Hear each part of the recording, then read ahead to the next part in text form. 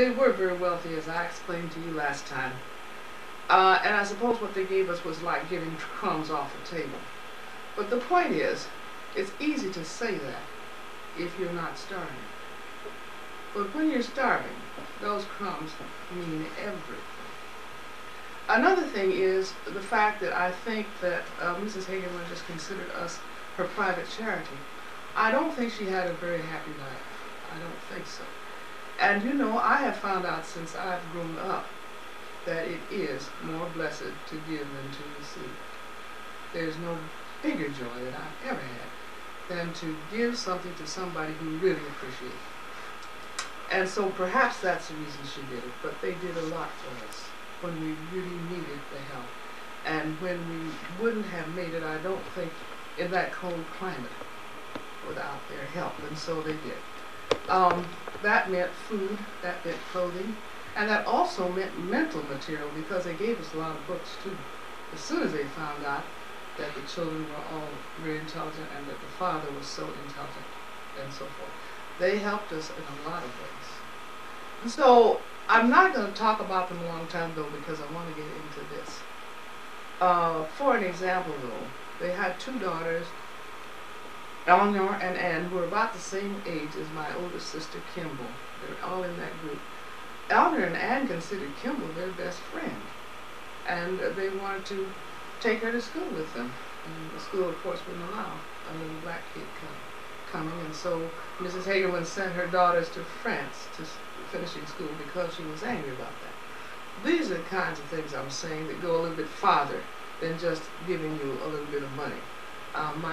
My mother was helped during some of her births with Mrs. Hagermann being there when she actually had children. That wasn't necessary. Miss Hagermann did it. Okay. Her name was Nell Hagermann, and she, my baby sister Bobby was named after her. But those were the Hagermanns. Somehow or another, I think when it suns, it shines. When it rains, it pours, and when it suns, it shines. Because after Miss Hagermann came Tom Jones, or whatever his name was, we don't know really, who was the white fellow that gave Father his horse and wagon. Because you see, Father was shoveling coal into coal carts. I told you about that. And finally they got a machine and he lost that job and he had nowhere to go and nowhere to turn. So along comes Miss Hagermann. And then along comes this Tom Jones and gives Father, lets Father buy the horse and wagon on time. And Father, having a horse and wagon, then got on his own. Okay. And he was able to haul ashes because, you know, in Colorado it gets very, very cold, and in Colorado Springs it does. And at that time, everybody used coal for heat. Gas wasn't used and electricity wasn't used. And so that creates ashes, and the ashes have to be moved away. And so Father started his ash hauling business. He started out by hauling baggage and things like that, but pretty soon he was into hauling ashes because that is where the money was, because you have to do it. Okay, so it's a very dirty and it's a very hard job, but it was the beginning of our being able to come alive and to do what we did. It was those ashes and that old horse and wagon that he had. The horse's name was George, and we'll never forget it. And George was not treated well like a horse should be treated because they were too poor. But my father used to go with that horse, and he would start as early in the morning as he could see, and he would come back home after sundown when it was dusk. And he would come home, and he would sit at the table, and he was never, never, never too tired to work with his children when he got home. Now I want to tell you about my mother and my father because they were the important people. My father was extremely intelligent. Well, extremely intelligent. I have been a school teacher, you know, and I know about intelligence in people. I had to study some psychology, etc. And if he were given a BA, if they had one at that time, and they didn't, I think he would have had an IQ of around 170, 160 or 70. It was way above 130. My mother was a very good wife and a beautiful mother. She had only, as I told you, gone about to the 4th grade in school, and she had been reared by grandparents, not grandmother, and she had a very hard life. But I believe there was a love affair between those two people that lasted as long as they were together. I don't know. But I can tell you this, I never heard a crossword between them, never. And I don't think any of the rest of us did. I know they had arguments, they must have had, but they kept it away from us. My father had that kind of intelligence. They kept it away from us, and what we had was in that kind of peace. Oh, we fought among ourselves. The kids did. And I think that they actually encouraged it in some ways, because you see, then that would keep us able to go out into the world and fight the world. You see, they didn't bother. That didn't worry him.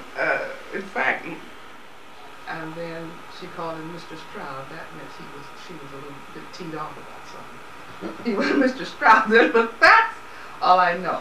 Anyhow, I do know this: they were devoted to their children, absolutely devoted, and I know they made tremendous sacrifices for us. Now, Mama bore 11 children, and not one of us had the doctor except Bobby. And he was born, he came after Bobby was born. She actually delivered 2 or 3 of us by herself without nobody there. That's how strong she was. She told me all you had to do when a baby was born was to be sure you tied both ends of the umbilical cord and cut it in the middle. I know that my oldest sister, Kimbal, delivered me.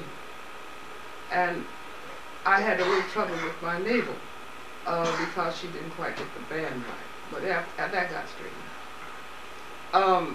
Sometimes, and that's where the Colbert family comes in, the Colbert family of Colorado Springs lived across the street from us. And sometimes the older girls would help her. And I'm talking about Etta Colbert, who is the mother of the gang of Colbert kids. Etta and Rena, who is the mother of the Flores kids. And the other one, Laura, who is the mother of the mascot kids. They sometimes came in and helped Mom. Miss Hagermann came down sometimes. But she had all 11 of us children without anybody's really in care, because Father was gone, working all the time. Now, not only that, but I never remember Mama sitting down to the table and eating with us. And I asked her once why she didn't eat with us, and she says, I want to be sure you all had enough before I eat. That's the kind of mother I had. I don't remember in my life the time when my mother wasn't home when I came home. Now, there are times, I guess, when the older sisters and brothers, when she had to be away, I suppose. But when I was growing up, never, ever was Mama not home when I came home. That's even after I grew up and got married. She was still there. Now, this was a mother. She taught us a lot of things. I remember she taught me, for example, that the moss grew on the north side of trees. She learned all of these things as growing up as an Indian. All right. She taught me how to make fire with a flint and steel. She taught me how to make fire with rubbing sticks together. I didn't learn in the Girl Scouts because we weren't allowed in the Girl Scouts. You see, she taught me how to find the kind of weeds, and she used to take us down the road to find weeds that she could cook as greens, edibles. And I found out that she also, from my mother, that she watched the birds, what they eat. You don't eat anything they don't eat. This is the kind of mother she was. It used to take 3 good days to wash clothes in our house because of the primitive conditions under which they had to be washed. Remember, when I was a little girl, people didn't have washing machines. So you used the big laundry tubs and you washed it on the board, and that's what she did. She even washed my father's ash clothes that way. And that's terribly hard. So she'd wash all day long and do this all day long, and then we'd have to boil them on the stove because she couldn't get them all exactly clean. So we would boil them on the stove. They didn't have bleach in those days. They didn't have Clorox and stuff like that. Okay, I could talk forever about those conditions. But you would have to understand that they were primitive, and that washing for 11 people is very difficult, especially when it was very hard to keep us clean because there were so many of us in one little space. She would get on her hands and knees and scrub the floor, the kitchen floor, try to get it just as white as she could. She made lye soap herself.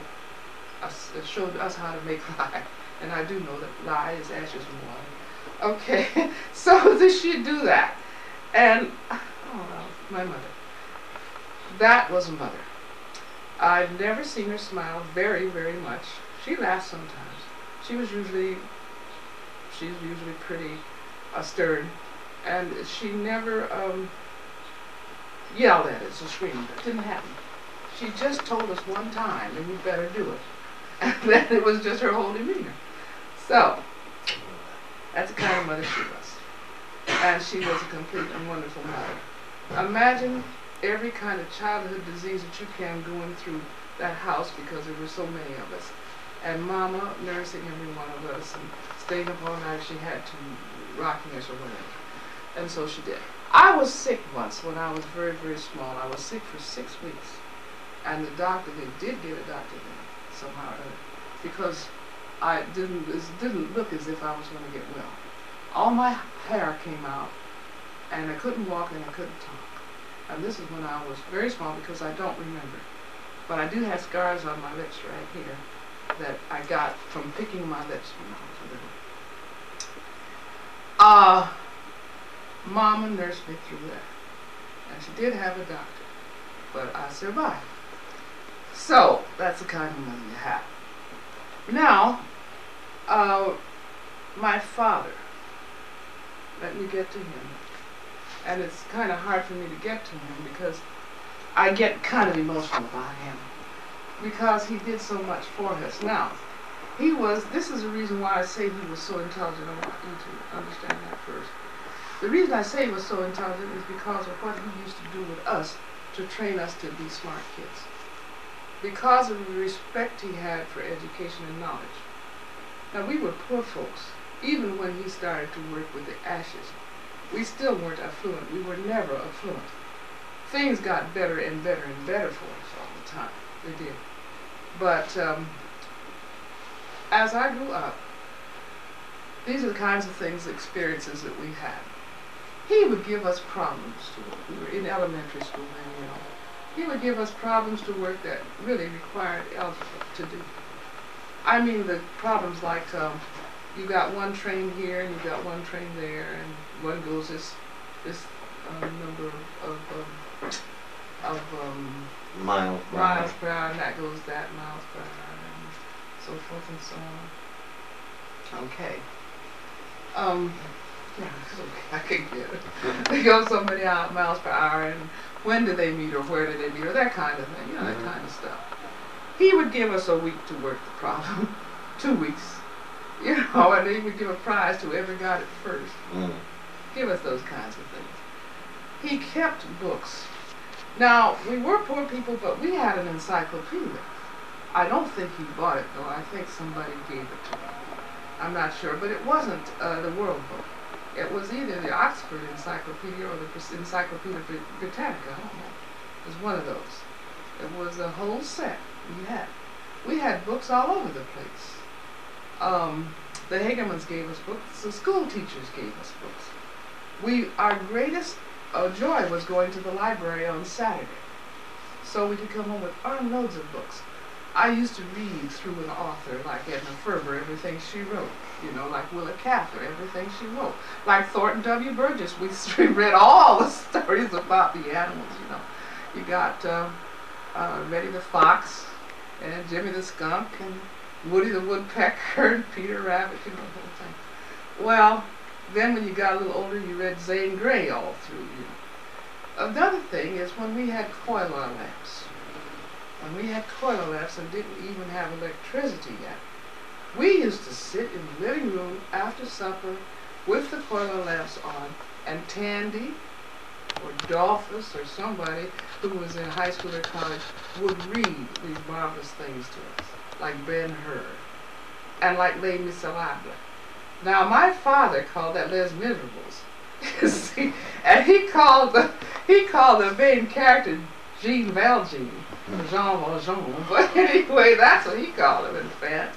Oh my, I won't forget that. These kinds of things, in Pilgrim's Progress, and we read poetry. My father was a poet himself, you know. He wrote poetry, He wrote little rhymes for us to use at school. He made up plays for us to do perform. He was an intellect. Now, as a teacher, I realized that he used many techniques just to develop our minds. For an example, when we went to school, when I went to the store to get something to eat, my mother would give me maybe $1 and say, all right, now 90, she'd say, because they called me 90, which I'll get into later. 90, you want to go to the store, and here's $1, now I want you to bring me back 40 cents, and I need some sugar and flour. Okay. Now I figure out how much I've got to spend on flour and sugar and bring me back 40 cents. This is the kind of thing they did to us, and I know it was to expand their minds. I know it now. And how did my dad know that? How did he know? That's the way you have kids. And so then, another thing that they used to do, they used to, well, what Father did, after he got through working on his ash trucks or his ash wagon, whatever it was, he would come home at night, and we would sit down for dinner, and he would sit at the head of the table, and he would say the blessing, Lord, forgive us of our sins, make us worthy of these blessings. We ask in Jesus' name, amen. And then he would say, now who delighted the class today? In other words, one of us had to be the smartest kid in the class in something. Well, when you got that kind of motivation, there's nothing for you to do but go to school and achieve, you see. Because when you get home, Father's not going to be happy if somebody hasn't done the best thing in school. See. Then after we finished eating, then he would have us read the newspaper.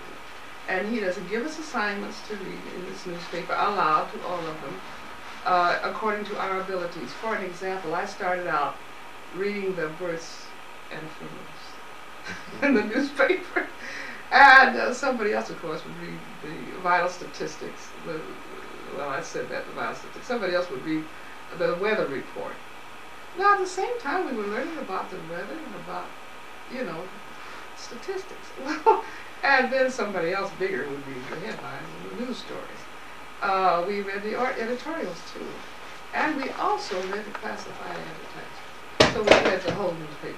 And that went on for days. Then, after we finished reading the newspaper, he would have us keep his books. Now, he had taught himself to keep books, or perhaps his father did. His father might have, since his father was the overseer of that big plantation. But anyway, it was just a simple, very elementary bookkeeping. His cash account is what he kept, was a cash account. Well, we'd have to put down the names of whomever he worked for, and the address, and whether it was paid or charged. Whether the amount that was, and we had 2 columns, paid and charged. And then on Saturdays, it was our job to make out the bills. When we got a typewriter, this began to happen. And that's when he had trucks. We'll get to that later. We made out the bills, wrote the statements, is what I'm saying. I'm not going to be happy if somebody hasn't done the best thing in school. Then after we finished eating, then he would have us read the newspaper. And he doesn't give us assignments to read in this newspaper aloud to all of them, according to our abilities. For an example, I started out reading the births and funerals in the newspaper. And somebody else, of course, would read the vital statistics. Well, I said that, the vital statistics. Somebody else would read the weather report. Now, at the same time, we were learning about the weather and about, you know, statistics. Well, and then somebody else bigger would read the headlines and the news stories. We read the editorials, too. And we also read the classified advertisements. So we read the whole newspaper. And that went on for days. Then, after we finished reading the newspaper, he would have us keep his books. Now, he had taught himself to keep books, or perhaps his father did. His father might have, since his father was the overseer of that big plantation. But anyway, it was just a simple, very elementary bookkeeping. His cash account is what he kept, was a cash account. Well, we'd have to put down the names of whomever he worked for, and the address, and whether it was paid or charged. Whether the amount that was, and we had 2 columns, paid and charged. And then on Saturdays, it was our job to make out the bills. When we got a typewriter, this began to happen. That's when he had trucks. We'll get to that later. We made out the bills, wrote the statements is what I'm saying. And then we, little kid girls, carried them around to the people that he worked for in the town and collected the money. And Father taught us to do that. Now, the reason he did that is, in the first place, the town was very small and it was safe. Nobody was going to hurt us. We knew that.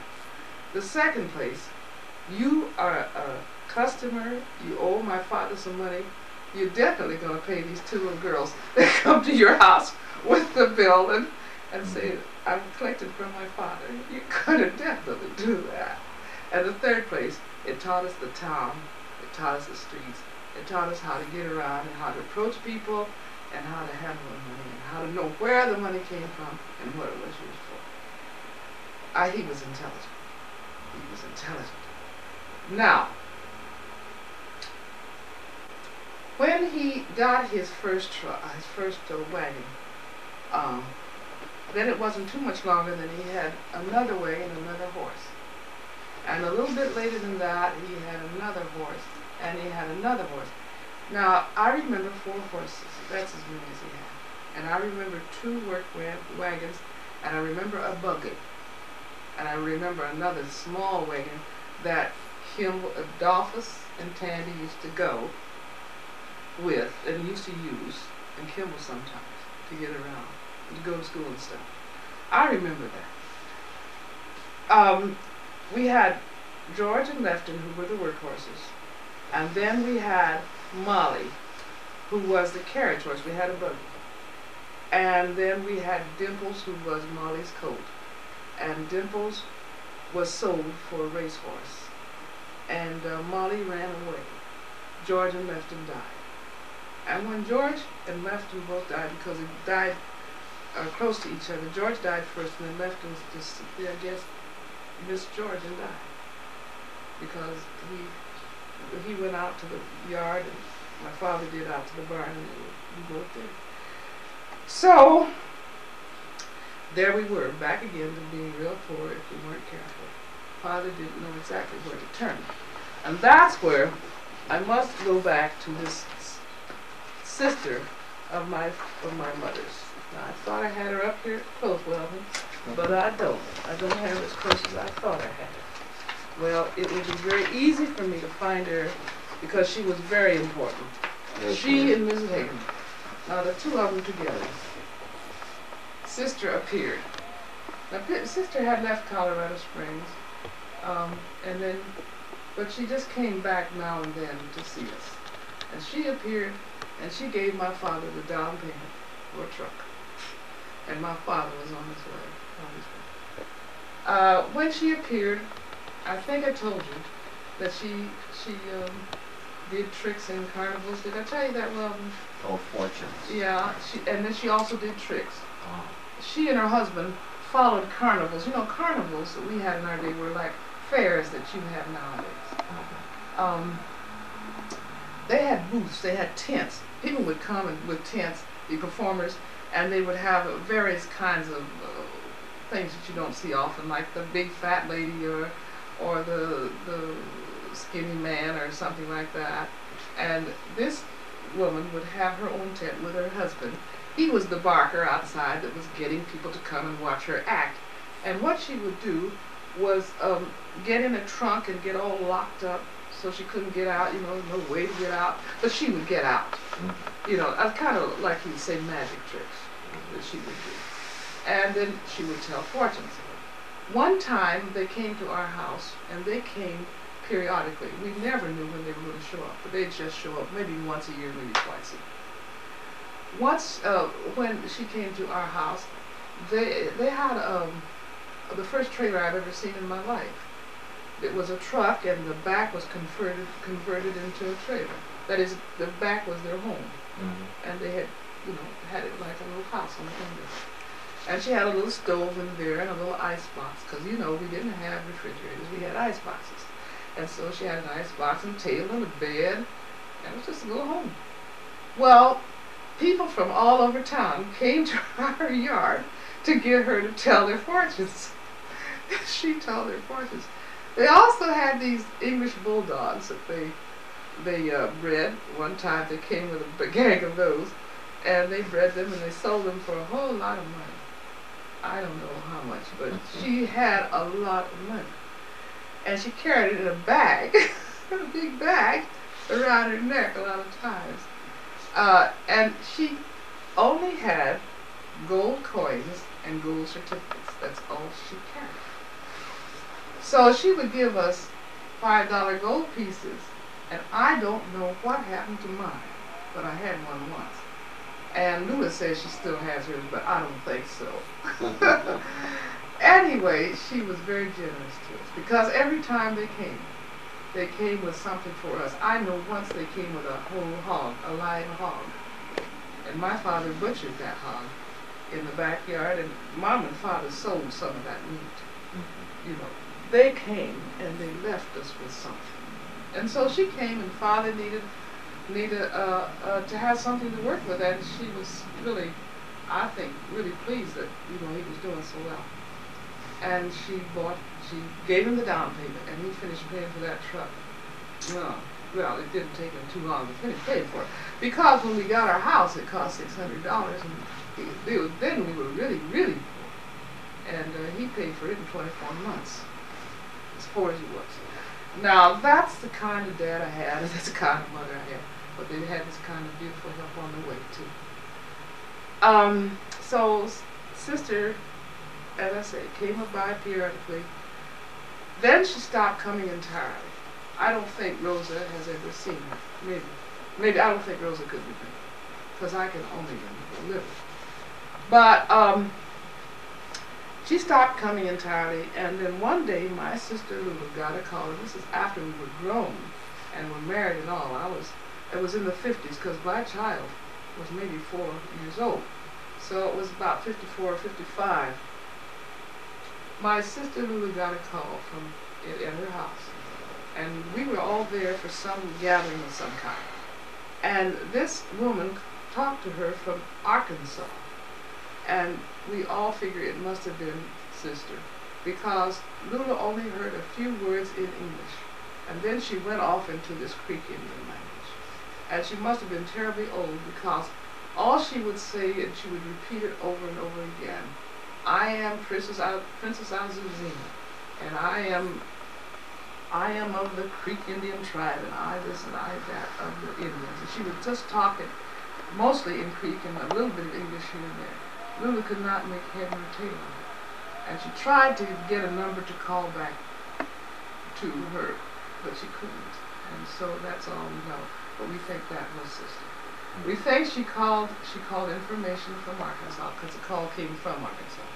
And she thinks she called information to Colorado Springs and asked for Lulu Stroud. That would have been her sister. Lulu was my mother's name. See, she was Lulu. And my sister is also named Lulu. So, I think she was trying to get Lulu Stroud. And being such a small town and everyone in town knew the Stroud family, the operator probably just sent her to lose, is what we figured. Anyway, that was Sister. Now, to get back to us.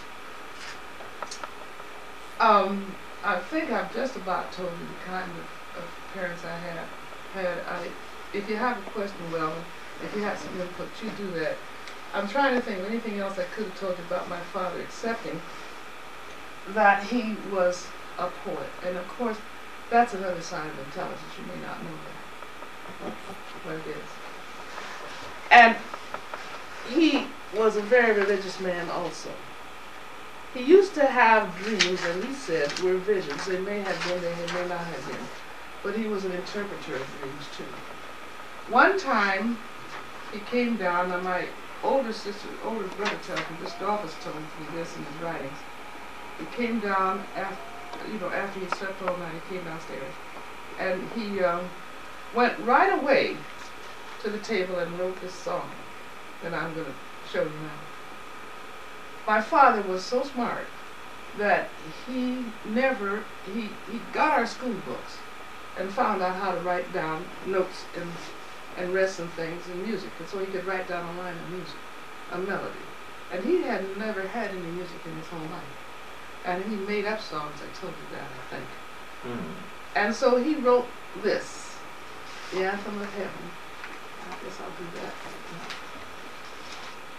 That one. And I'm going to play it for you because my sister Bobby and I made this recording of it. That's No Neutral Ground. All of us knew it because Father sang it. But he wrote that after he had been sleeping all night. And then he put down the notes. As I say, he got the notation from our school books. So let's hear it. Uh-oh, I didn't get that on right. Oh, let's hope I get this right. Okay. No neutral ground to heaven.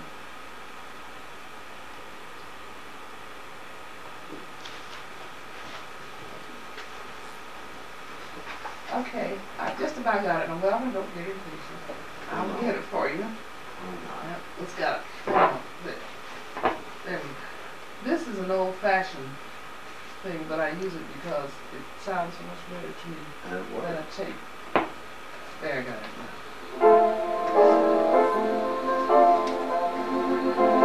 Bobby's playing the organ, and I'm playing the piano and singing. Okay. There's no neutral ground to heaven. It's a struggle of the soul from day to day. Well, you sang pretty good. Keep your lamps all trimmed and burning. Keep on trusting and praying every day.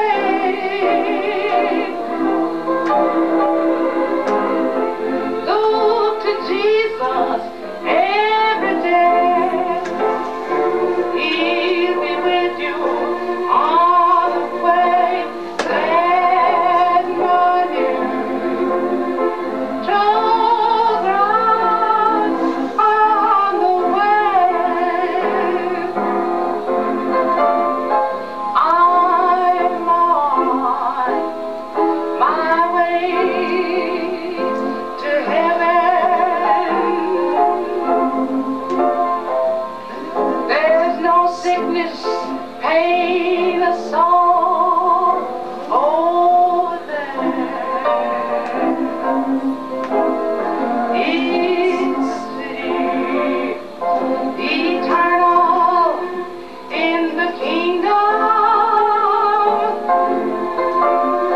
where my blessed Savior's gone to prepare.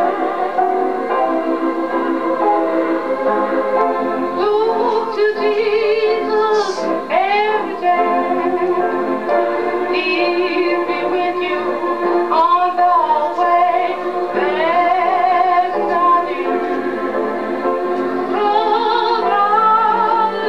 on the way.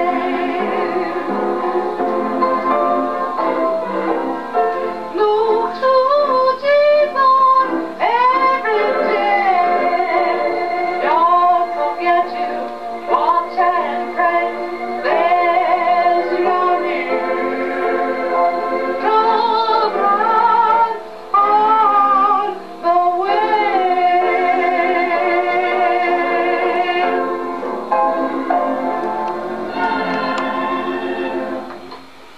Wow, My dad. that's a long. My dad. Well, that was my When was father. that recorded? Oh, that was after I became an entertainer. In the 50s? Yeah. Well, I guess, yeah, it was in the 50s that we recorded that. I think. Because Bobby was still alive. Yeah. And Bobby was on the organ. Yeah. You see, she was, I haven't got to Bobby yet, but she was a very good musician too. Okay. What's on the other side of that? Oh, on the other side, you want to hear that too? Yeah, because I've That never You heard Must it. Get Ready to Die. And he wrote that Yeah. as well? Yeah. Yeah, put this on, have it on the tape. This Yeah, is because... He was, as I say, he was, you know, one of these people that you don't leave. We may never... Well, A lot of people won't be able to hear this. I mean, other than by the tape. I know. Well, I'll tell you, I got, you know, you can make all kinds of tapes. I got these. I got 2 or 3 more discs, Welvin, if you want them. And what we do, we put it on the tape and we have it. But so you can make all kinds of tapes from this. I mean, that's very simple.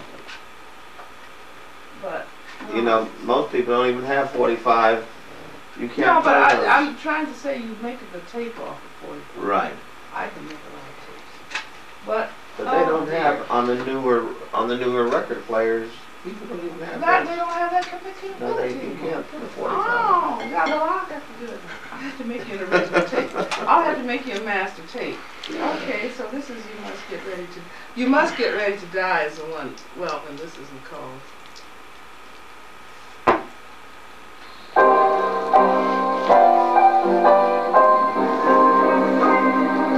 You must get ready to come unto judgment. You must get ready to come unto judgment. You must get ready to come unto judgment. You must get ready to die. Didn't them brethren tell you? Didn't them brethren tell you all? Didn't them brethren tell you? You must get ready to die.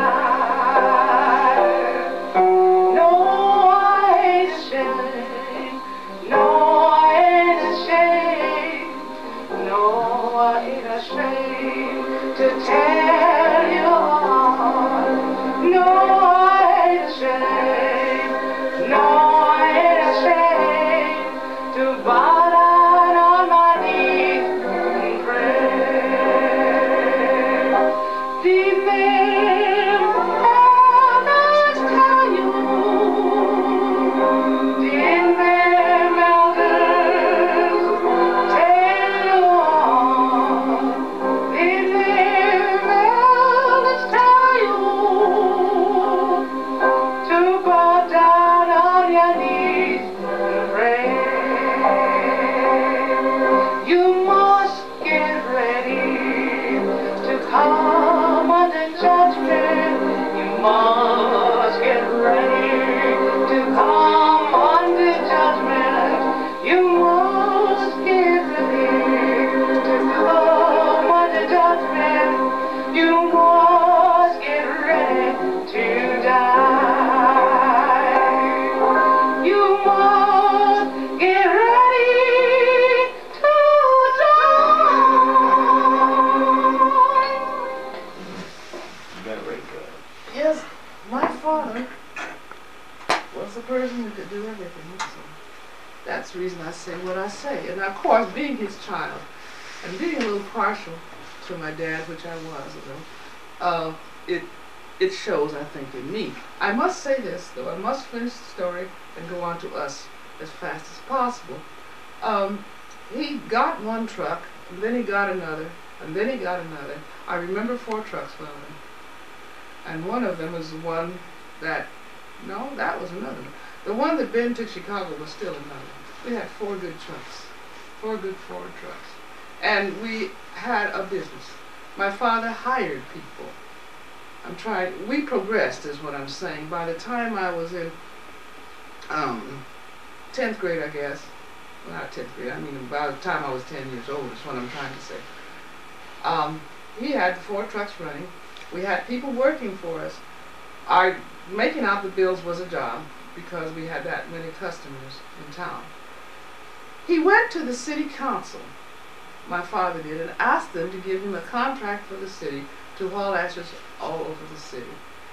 He and my brothers, Dolphus and Tandy and Albert and those guys, had the idea that if we had the cans that we all use now for garbage, we had smaller cans, they could pick up the whole town's cans and have a contract with the city to do it, and come to everybody's house once a week and pick up your ashes, you see, and then charge them once a month. And do it in small cans so they wouldn't have that terrible job of cleaning ash pits, because ash pits were huge concrete or cement things that people put ashes in the, and put them in the top, and then there was a door in the bottom, and the guys would come around and shovel the ashes out into the truck. That was a very hard job, and it was also a very dirty job, because you see the ashes are going to fly around and get in your nose, your mouth, your eyes, that kind of thing. And they said, well, we could come around every week and pick up ashes, just go up and down the streets, and wouldn't they give Father the contract? And of course, the city council laughed him out. You know, the idea of an old nigger man, you understand, poor black man, thinking he had, to have that idea was beyond them. And so they just laughed him out of the room and wouldn't pay any attention to them. So my father decided to do it on his own, and we were getting close to it, because we had a lot of customers that were monthly customers, and who had cans and whom they picked up ashes from and trash that way. And the guys, my boys, you see, I have all these 5 brothers, and they were busy getting contracts with the commercial interests downtown, the hotels, the restaurants and things, to pick up their ashes and trash and whatever. We didn't pick up garbage because that was the city's contract, and they did have that with a white fella to pick up the garbage, but they couldn't give the old trash man, who was a black nigger, and who couldn't possibly have that much sense to give him that job. But anyway, he was growing, and he was going to be very, well, like waste management, I think is what he had on his mind. We had the 4 trucks going, we had people hired, the girls were doing all the bookkeeping and collecting the bills. The boys were supervising all the work, because Father would not allow his boys to stop school, no way. And so that was when they were, on Saturdays or after school, they would do, maybe help a little bit, but never to interfere with their lessons. And then we had a junkyard in the backyard, because you see, what you call recyclables now, we call junk. And my father would sell junk on the side. He'd pick it up, from wherever he was picking up trash, and then he would sell it to it. The wholesaler, the junk wholesaler at that time, was a man named Superstein. He was a Jew. And he would come around on Sunday and buy Father's junk, you see. Now that, to me, makes much more sense than what cities are trying to do now, because private enterprise does do things more efficiently. And you see, if you have people going around picking up junk from everybody's house, recyclables, then it's no big problem. You don't have to separate anything. That's what the junk man does, and the wholesaler. And the wholesaler finds out where to sell your junk, you see. Anyhow, that's what he did. And then, what else did we have going for us? We did manure too, and that was real good in the springtime, because everybody needed manure. And then all of us worked at some kind of job too. So things were going pretty well. I remember the times, naturally, when, when we had chicken every Sunday. And chicken was a big thing, fried chicken, for us black people. And everybody in town who wanted to come over to our house and eat could do it. I mean to say they didn't, but I'm saying all our friends, if our friends came over and then they were there at night, and we were going to have supper, well, there was always enough for them too. That was because of my father. His background was the South, you understand. And he didn't believe in eating anything in front of company unless he invited them to eat it. Mama went downtown on Saturday and she bought us new clothes for Sunday. Every Sunday. So we had a piano. Now, that I think was given to us. My oldest sister, had a violin and was taking violin lessons. Now, Kimbal didn't need to take violin lessons because Kimbal was tone deaf. But she had a violin. Mama wanted all of her children to have music, see, and she tried. My brother Albert still can't sing a tune, but I'm always there. Now, of course he can't, but I mean, he couldn't sing a tune. Few of us were musical, though. And so she tried to give music to all of us. Dolphus could play the piano, Effie sang real well, and pretty well anyway. I don't think Effie ever had an instrument though. Tandy had drums. But he couldn't sing. He couldn't sing, but he had drums. Jack could sing, and Jack could tap dance too. Jack was a very good dancer. James had a trombone. When Lula and Rosa and Bobby and I came along, because we were the youngest, the 4 girls, Mama was trying then to give us piano lessons, all of us. And I remember when Rosa and Bobby and I were taking lessons. Now, this is not to be boastful, well, it's just a fact that I had more talent than all of the rest of them. And I think all of them realized it. But Mama was a very fair person, and she didn't give me any more than she gave the rest of them. So anyway, we all had lessons. We had good food and we had plenty of it. But Father and Mama were so interested in seeing that the kids had everything that they didn't do much for themselves still. And so I wouldn't say that ours was the prettiest house in town, but we did have adequate space in it. Your father, Tandy, bought us an electric washing machine. That I won't forget, because that was really wonderful. That happened on the way up, you know. And we didn't have to do this anymore. And as I say, we had a kitchen that was decent. We had the hot water heater and that kind of thing. We got a toilet. Did I tell you, I remember when Bobby was born? I remember because when she was ready to be born, everybody knew we had to have more space. And so that's when 2 back rooms were put on our house. But then was when Father was doing well too. So I remember the carpenters coming over and building those 2 back rooms. And they would build laths and plaster was in the wall, you know, instead of drywall.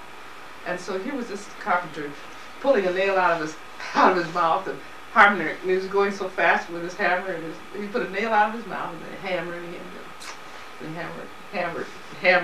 I remember that when I was small. Bobby was born in our new kitchen. We had in our kitchen a decent range. We had hot water tank. We had hot, cold running water to sink. And in the second room, which was called a back room, it was our back bedroom, there were stairs to go up to the attic. Heretofore, the men slept in the attic. The boys and the father slept in the attic. But they had to go through the front bedroom up some stairs that were in a closet that were really very good stairs. But now we had an open stairway going upstairs to the attic where the boys were and the men. And at the base of those stairs we had a toilet. We didn't have a full bathroom, but we did have a toilet inside. This is how we progressed. Later on, there were 2 more rooms on the back, the 2 more back porches, you might say, and we had a full bathroom before the 2 back porches came on. We had a tub and all the rest of it. But these were the stages we went through. Now, and then we had a furnace later on still. And that was under the house. And first of all, it was coal, and then it was converted to gas. We had electricity too. That was put into. And this is what happened as we grew.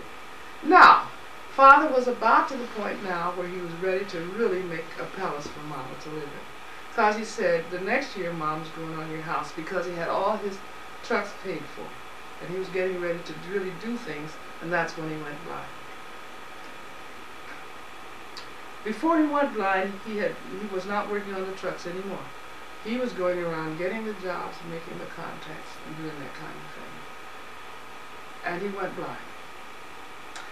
He went blind from glaucoma. They didn't know what to do with glaucoma in those days. We do now. But nowadays you don't have to go blind because they have these advances, as all medicine has. We tried to save his eyes. He tried to save it, but it was not possible. He was operated on another number of times. I mean to say his eyes were punched to release the pressure. And he went through terrible pain trying to keep his eyes, but he didn't. After he was blind, he learned things anyway. He learned to type after he was blind. He learned to play the piano after he was blind. So you see what I'm saying about it, right? And he never stopped learning. He still wanted to know what was going on in school. He still wanted us to read things to him, and he kept that going. And that's when he did preach a little while. After he got blind, then he preached a little bit more. He became assistant pastor at Trinity Church. Before he was blind, he wouldn't preach, he wouldn't try to preach, because on Sunday he was busy trying to make money on his junk. He said there wasn't a church in town, or not a black church. You understand it had to be in context of a black church. He said there wasn't a church in town that was able to support him and his family, and he was absolutely right. 11 of us, we wouldn't starve to death. So he went back to preaching a little. And then he died of a cerebral hemorrhage and hardening of the arteries, and that was the result of high blood pressure. And that, as we know now, has a lot to do with diet, has a lot to do with cholesterol, and so forth and so on. But in those days, they didn't know about all these things. All right. He died in 1938. I was a junior. I was a junior in college. No, I was a sophomore when he died. Now, Mama lived on for quite a while. I want to get now into the rest of us. And you have a picture there of the death. Yes, I've showed that several times, and I didn't bring it out because that was the gathering when he died. I can show you again. Yeah, we've seen that before, but it wouldn't hurt to kind of just show it in oh, and I do want to show this other one too. Let me get this one out too. I want to show you that. Yeah, and I had it right on top, so I could get it out too. What's the matter, you cold, folks? No, he's got a cough. I don't know. Yeah, you got a cough. And that's there. it. Yeah. That's the picture of the funeral. After he died, this is when. Well, it'd be so good if I could remember that. But well, listen, I'm going to show you when we finish which calendar Lulu put in here. You people have every single picture I've shown you, except a few.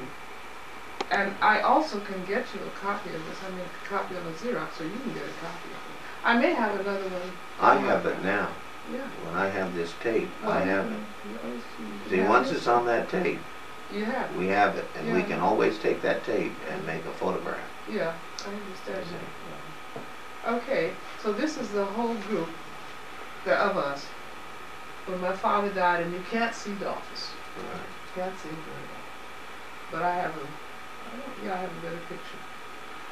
And this is Albert, my two oldest brothers, my older sister Kimbal. That's the best picture I've got of Kimbal. I told you that. This is Effie. This is Tandy.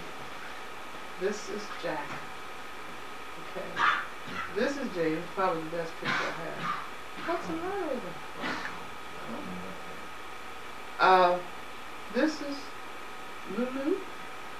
This is Nina. This is Rosa. And this is Bobby. Okay, now, this other picture I wanted you to see. This is one where we were starting, when Father had started with his trucks, had his trucks going. Now this is a picture of Dolphus. I think we probably... Be sure to get this. This I have never seen. Dolphus. This is not going to be... Yes, it was. I can show you. Lulu has every one of these things. Wow. And pushed them into the calendars.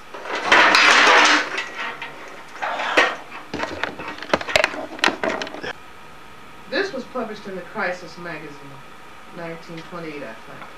Oh, really? Yeah, about our family, about my father and his business in Colorado Springs. And the Crisis magazine, 1928. I think something like that. Luke could tell you exactly. No, I don't think she has a copy of it either. I don't have the magazine. Well, everybody's not here. No, I say this was published in the magazine.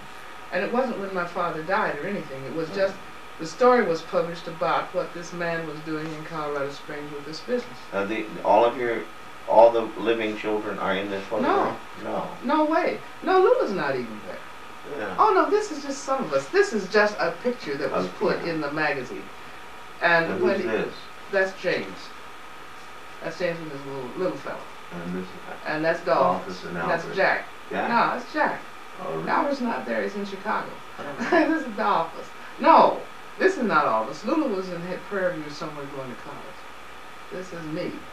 This is Rosa, and this is Bobby, and this is Jay. This is just those of us who were home at the time that the photographer came. Yeah, my father was in Washington, D.C. Yeah, well, he probably maybe was just working, or maybe he was in school. No, he was in D.C. Dolphus wrote the story that they put in the crisis about what this Stroud family in Colorado Springs was doing, about what my father was doing. Mainly it was about being a black businessman. That's what it was about. And so, and about the trucks he had and what he was doing. As I say, he was on his way, but he went blind. That's what stopped following. And it really hurt him too, because he was so used to supporting his family and did him so much good. And then he found himself, with nothing. All we had then was just the $30 a month he got as a blind pensioner. Because he and my mother never were able to save any money, naturally. Right. Not with doing what they were trying to do for us kids, and I don't think they thought in terms of saving, really. They just thought in terms of getting these kids out and on their way. It's their devotion to us. Anyway, that was in the Crisis magazine, and I did want you to see that before we went on. Yeah. Now let's go ahead then with the rest of the family. I must do that because I do want you to know that part, which I think is almost as important as the other part. What was the result of the tremendous sacrifice and the tremendous work they did. That's what you have to see. So I'll start with Kimbal. Now, I don't have a really good picture of Kimbal. This one here. This is the only one. And we'll just put that aside, so that I can get to Bobby when I need to. This is a picture of Kimbal. Here. But then he needs to adjust that. He's here. Okay. So there's the Kimbal. They're all of us. This is not bad at all, either. But this is Kimbal. Okay, let's start with Kimbal. Now, get my glasses. Cut. Okay. This is Kimbal. This is the best picture I think that I have of her. So you take a look. Okay. Now, let me tell you about her. She was a writer. She was a politician. She married Mr. Goffman, whom we saw here. And they had 2 children, Paul and Billy. Paul died when he was only 12 years old, accidentally. And Billy, of course, is still alive, and you know him, Billy Goffman. Now, Kimbal was the oldest sister, and she was like my second mother, or like my first mother. The best doll I ever had in my life was given by Kimbal. I still remember it. It was Mary Bell, and she was bigger than I was. I remember when Kimbal gave me a little red suit, a little red coat, and little red leggings to go with it. And I spent a lot of time in her house after she got married. When she was courting, I believe she worked for a family and was their live-in maid. Because I don't remember Kimbal's being home. So I think she had already left when I was born to live as a maid with this white family. She met her husband, she married him. They both lived on the place, as we call it. And he was the chauffeur and she was the cook. And then they got their own house, and then they got another one that they rented, and then they got another one that they rented, and she was well on her way in real estate. She never worked out after she and Paul were married.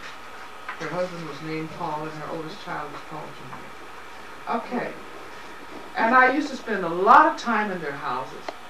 She was a very good cook. Of course, she had been cooking for white people for a long time. She was a very good cook. And I used to love to go over there and get her good food and whatnot. She was good to all of us. She and her husband used to take the kids riding sometime, all of us. He had a Willie's night car, and she used to take us riding sometime. And she used to have Thanksgiving dinners. And she had a great big table that her husband built so that all of us could sit around the table, and she'd have the whole family to dinner on Thanksgiving, and we had wonderful times in her house. Well, she died very early in 1947. She died in childbirth, and her baby died also. And after she died, her husband, later on, quite a bit later on, married Maud Goffman. And Maud Goffman adopted Bill. And Maud was a very, very good real estate person herself, because Bill only had, I guess, about 2 houses he had left when his sister died, when his mother died. Shortly after Paul married Maud Goffman, he died also in an accident. And so there's nobody left but Billy and his adopted mother, Maud, who was a good gal, really was. Anyway, she built the real estate empire that they absolutely got together and left it for Bill. So we all have a lot of respect for Maud and like her very much. She's been dead quite a while. Now, that was Kimbal. What she did was to write, and she was also a good politician. Now, she got that from father. We all did, because he was tremendously interested in politics the whole way. Always interested in the economy. Taught me, my father, about the monetary system, about the gold standard and the silver standard. My father did. So, she got all of that from them, too. And she became a politician, but she became a Democrat. And, of course, father couldn't stand that, because he thought you washed your hands in Lincoln's blood if you were a Democrat. You understand.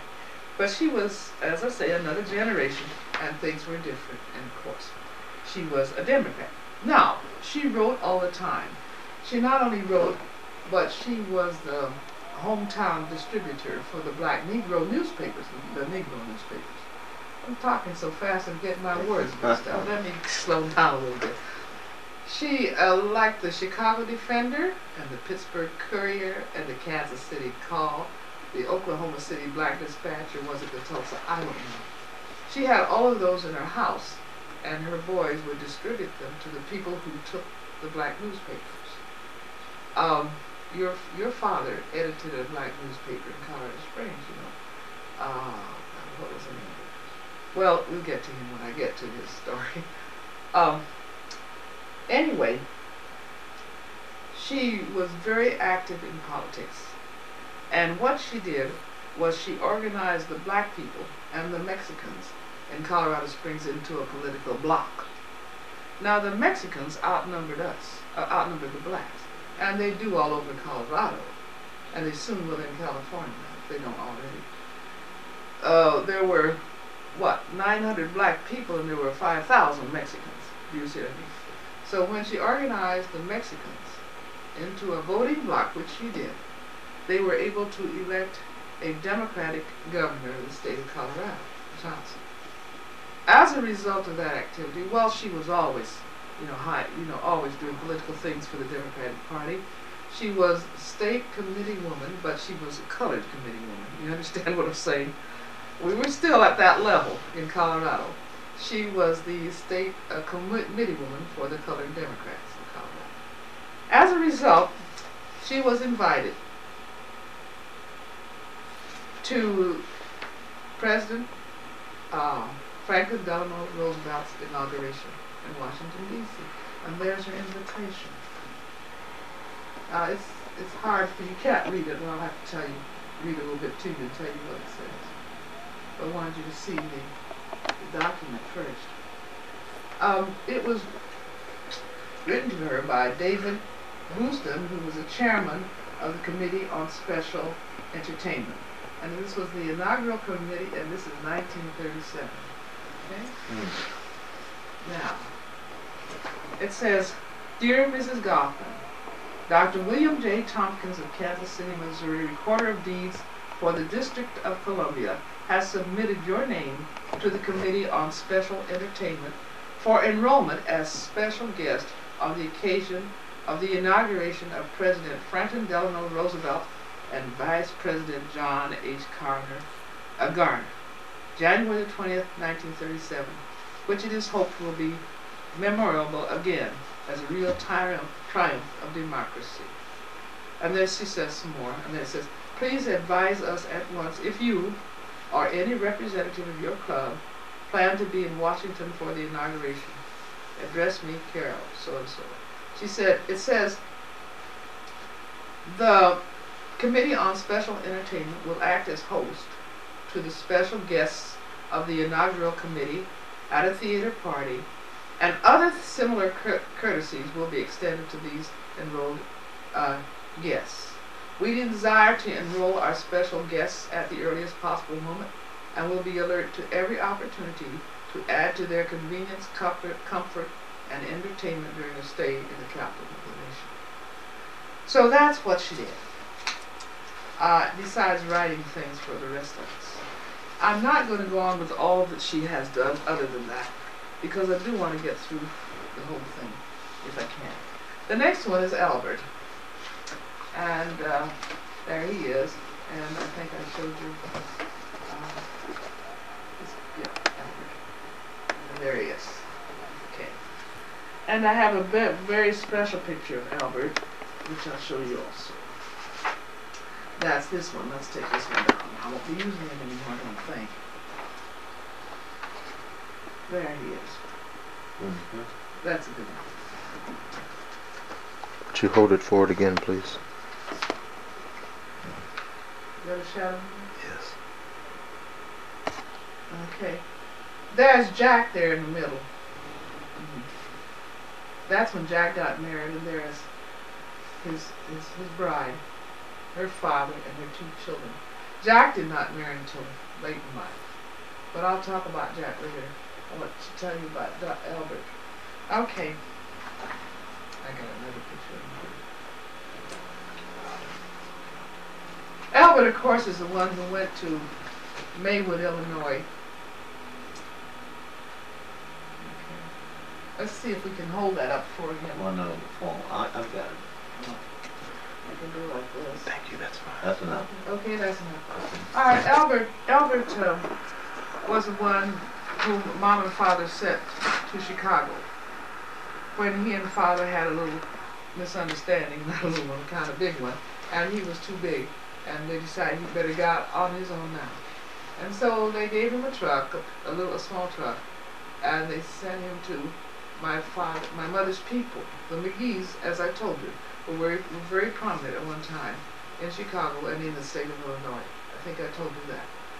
And I told you that her cousin Omer had an undertaking parlor, and Ben worked there with him, undertaking, preparing people for funerals, and didn't like that work at all. And so he took his truck and he went to a suburb of Chicago, which is Maywood, which is about 10 miles west of the Loop, and started his own hauling business. And of course he had the background from Father. But he began to move people, and he developed his business into quite a good business too before he had to let it go.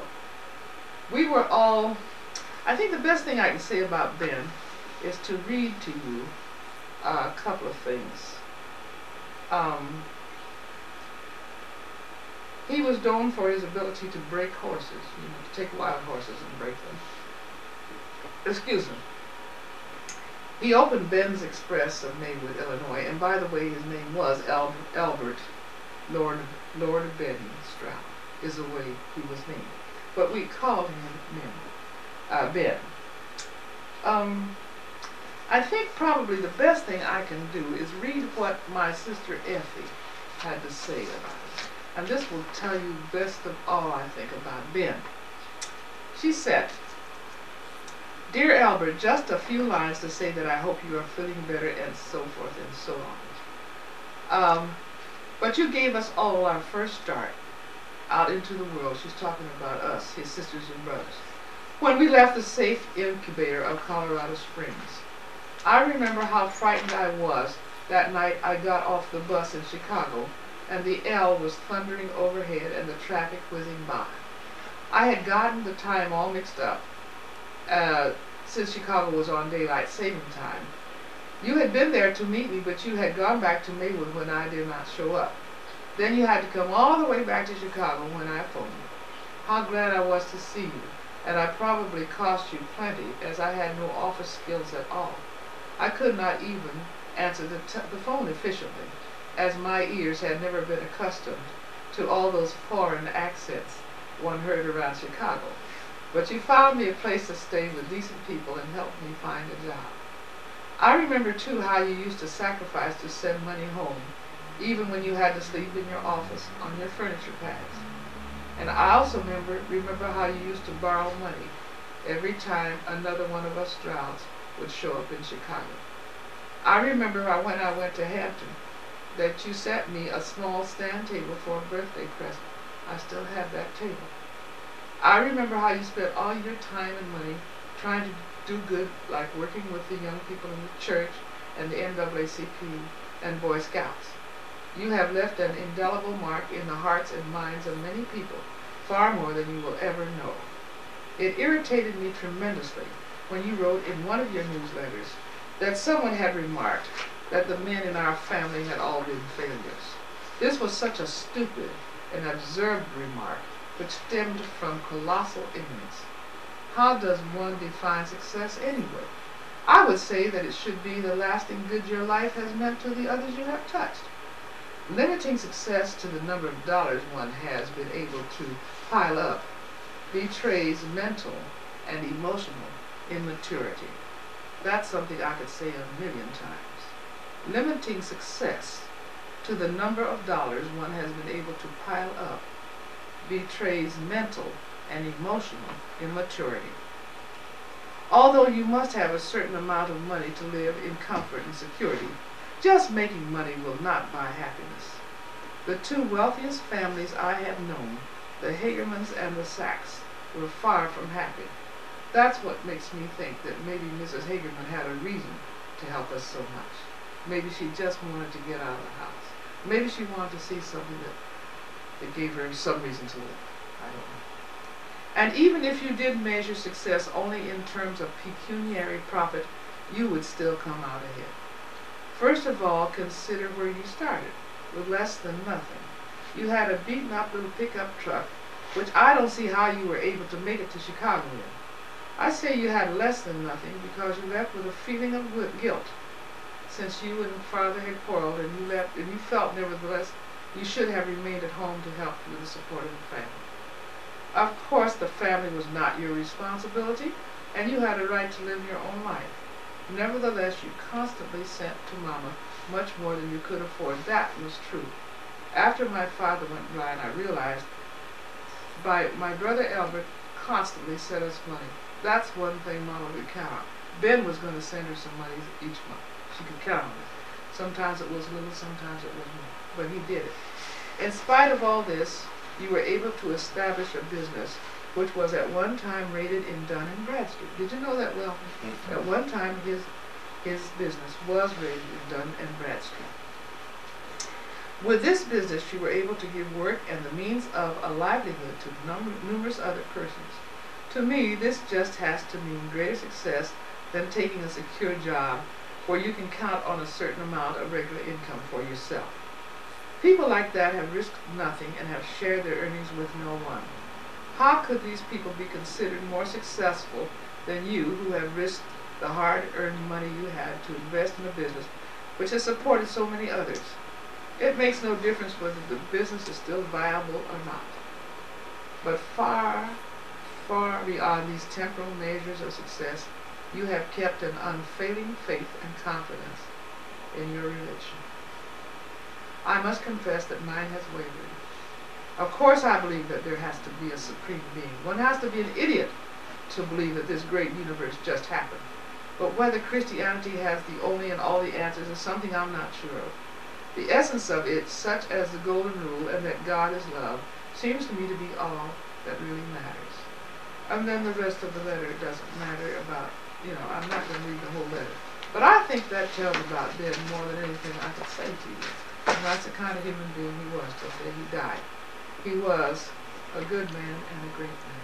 That was my oldest brother, Ben, and my oldest sister, Kimbal. And a great writer. And a great writer. Lots of plays and stories. Oh, my. And then he also kept that newsletter. He kept that newsletter going. When he went to, when my father died, Ben started the newsletter. He was in Chicago. But he figured that we needed to have a way to keep in touch with each other so we wouldn't just fall apart, because You see, our home environment was such that we became an entity within ourselves. We were the Strouds, you understand? And my father taught us, you're a Stroud and you're proud. That's one of the things he said. And we stuck up for each other, and we were really together, a really together family.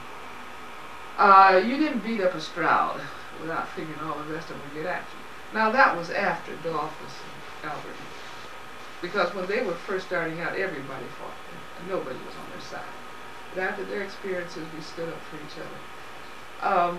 We stood up for each other in conversations too. Don't talk about my sister to me. No, don't do that. Do it to somebody else, but not to me. But we stuck together, and we learned the story of Abraham Lincoln's, that if you take one person, one finger, you can break it. But you take the whole hand and it's something hard to break. You know, the story with the sticks and the. And so we had a very large togetherness. So Ben wanted to keep it going. So he started the newsletters. Now the newsletters were this: anything you want to say, you wrote to Ben. You want to get in touch with your sisters and brothers, you just wrote to Ben. You wanted to say something, you wrote to Ben. And then Ben would put all these things together, these letters he got from us, and he'd send each one a copy of all the letters. And so that was the Stroud newsletter. And that went on until he died, until he was not able to do it. And a lot of the material, of course, you know, that I've used here, I've gotten from Ben's newsletters.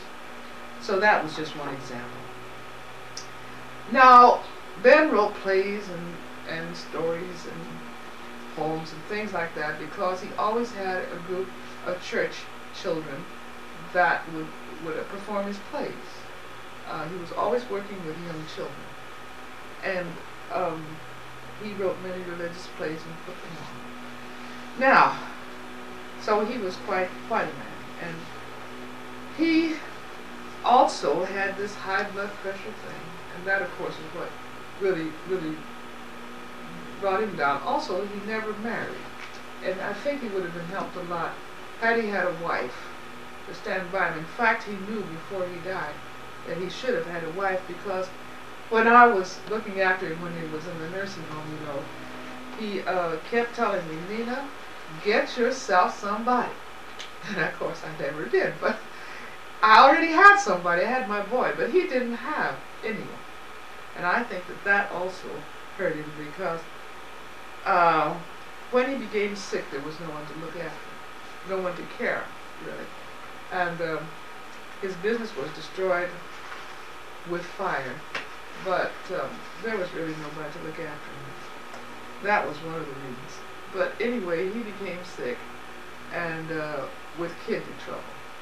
And that's when Connie, my niece, whom I think you know, Connie Dolphus' child, found him, went out to see him, and into Maywood, because she was living in Chicago then, and wrote me, and I told Lulu about it, and Lulu decided to go get him and bring him home. She did, brought him back here, and we stayed at their house for a while, and then he was on his own for a while, and then he was in a nursing home, and then Lulu left, and I began to look after him in the nursing home. And of course, with kidney failure, as he had, you don't recover from that. You don't recover from it now. He was on dialysis for 5 years, and that was the time he was in the nursing home.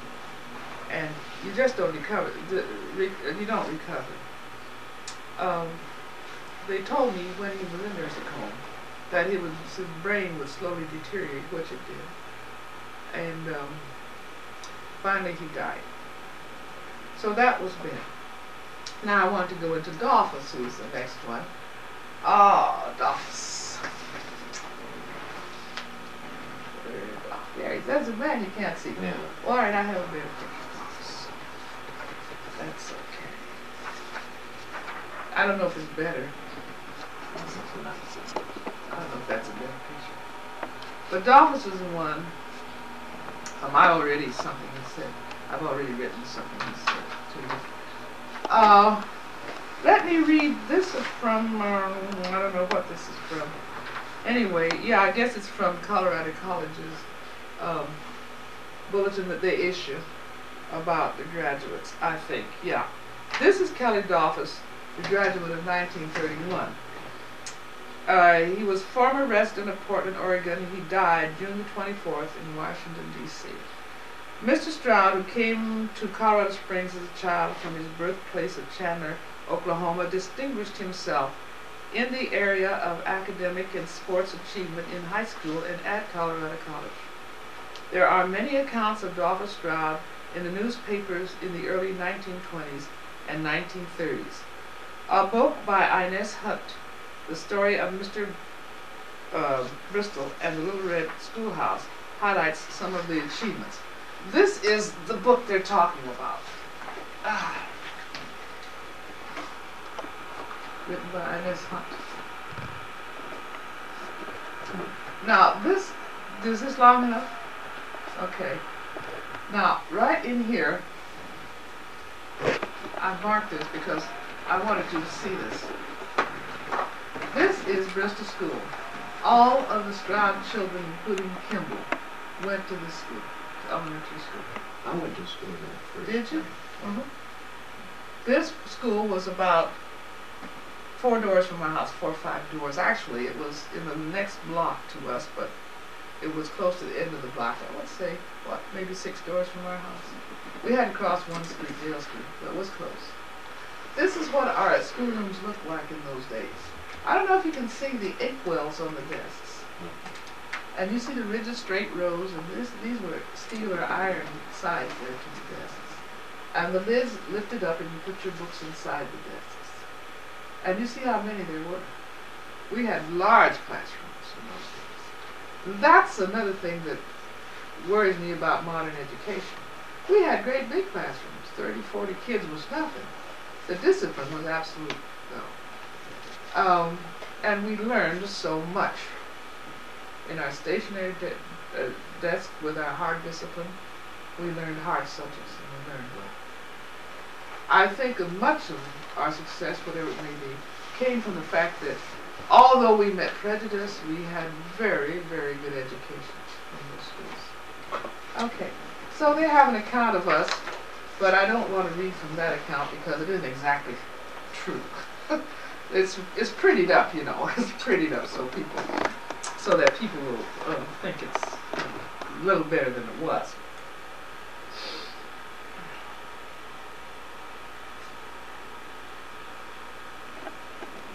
You're fine.